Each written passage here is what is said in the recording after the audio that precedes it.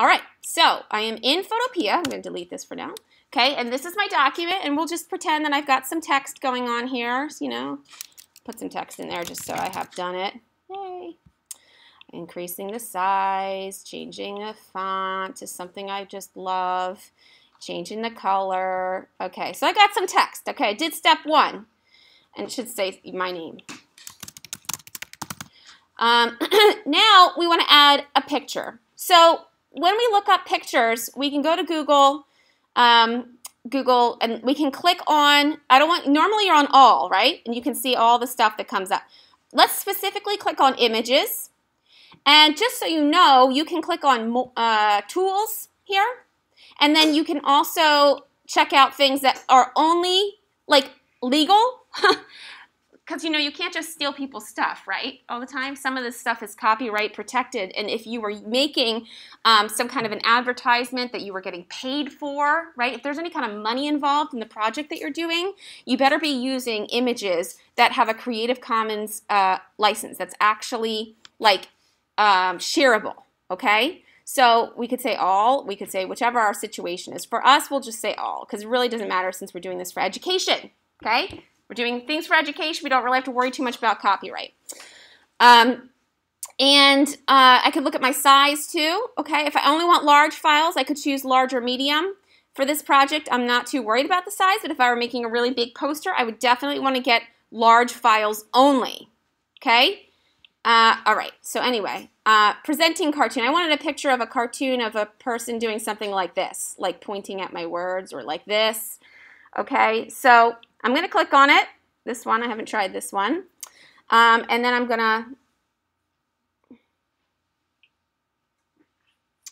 think I'm just going to go back to the preview and grab the previews. I'm going to right click on this and save image as.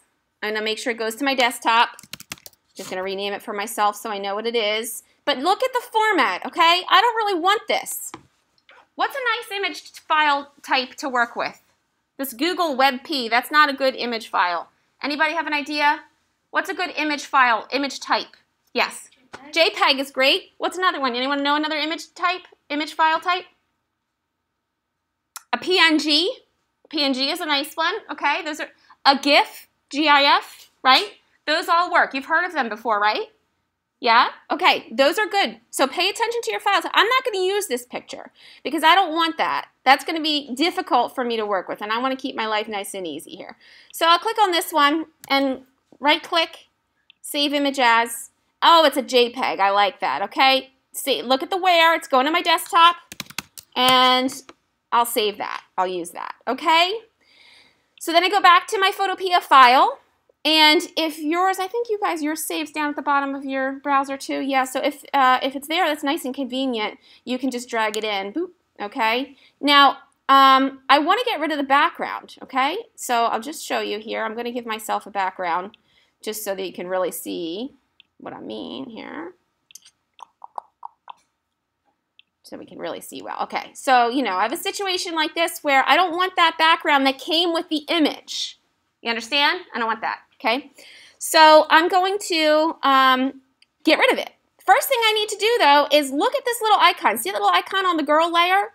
That means it's not editable. If I try and edit it, it's going to say you can't. So I need to rasterize it. Rasterizing it turns it into pixels that are editable. Anybody know what a pixel is? What do you think? Yeah?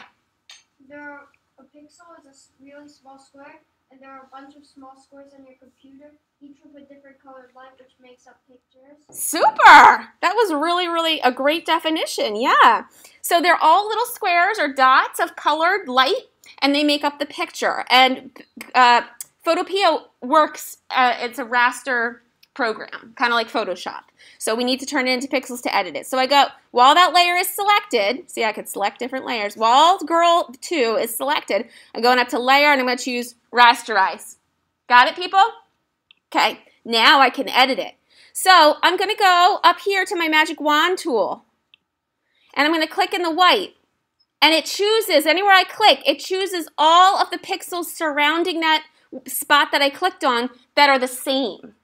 So since that whole background is white, if I just click on the background once with my magic wand tool, it selects all of the white pixels. And now I can just go on my keyboard and hit delete, and now it's gone. Okay, does anybody know how to deselect? See all those little blinking lines there? How do I deselect? Does anyone know on the keyboard, the key command? I don't know. I haven't really told you this. I just wondered if anyone knows. Yeah? Escape? Good guess. No. It's Control D on your computers. Okay? So I just did that. Control D, and now it's deselected. I can go up here to my Move tool. There's my Move tool. And my transform controls are selected, so these are my transform controls. See these little squares?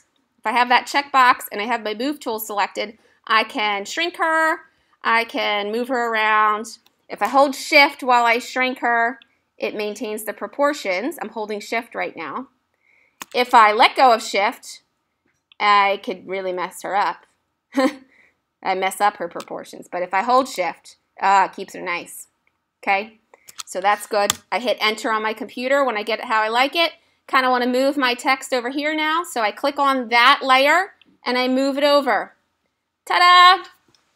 Lovely name tag. Okay?